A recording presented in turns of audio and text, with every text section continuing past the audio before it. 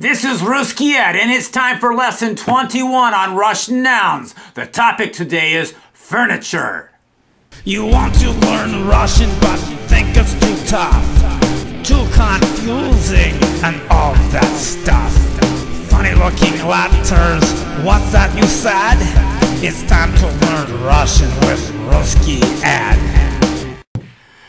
As I alluded to before the introduction song, today's topic is furniture. Let us begin by reviewing two words that name two pieces of furniture that you already know. And those words would be stol and stool.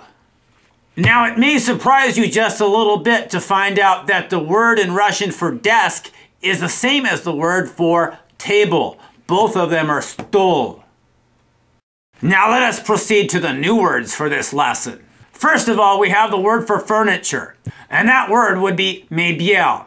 So just remember that the theme for today's lesson is furniture, and the Russian word for furniture is mebiel. Probably most of you have couches in your living rooms, or at least from time to time you sit down on a couch for one reason or another. And the Russian word for couch is divan. And you've probably heard that before in various furniture stores. Divan is a Russian word for couch. Now when you go to sleep at night, you probably do so on a bed. The Russian word for bed is kravats. Kravats.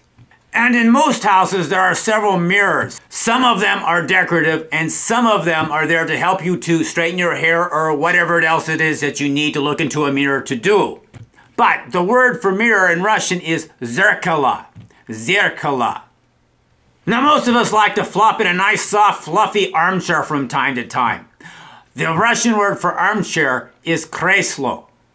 Kreslo. Nice fluffy soft armchair. And of course another furniture item that you might find around the typical house or office, that kind of thing, is a lamp. And the Russian word for lamp is very similar to the English word for lamp. The Russian word is lampa. Lampa, almost spelled the same once you account for English versus Cyrillic letters, in fact.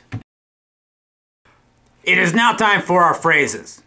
But first we start with an extra word for the day. As I said, the Russian word for lamp is lampa, but there is a special word for a floor lamp. And that word would be torture. Sounds a little bit like torture, but it's torture. Now, if you decide to go out and buy some furniture, you will most likely go to a furniture store. The Russian word for furniture store is mebielny magazine. Mebielny magazine. And of course, after you've purchased your furniture, you want to spend more time at home so you can enjoy your wonderful furniture. In which case, you may need to use this phrase every now and then. The phrase is "Ya idu domoi," and it means I'm going home. Of course, to be with your furniture. Ya idu domoi. The end of the lesson has been reached, and so it is now time to say, Do svidaniya! It's time to learn Russian with Ruski Ed.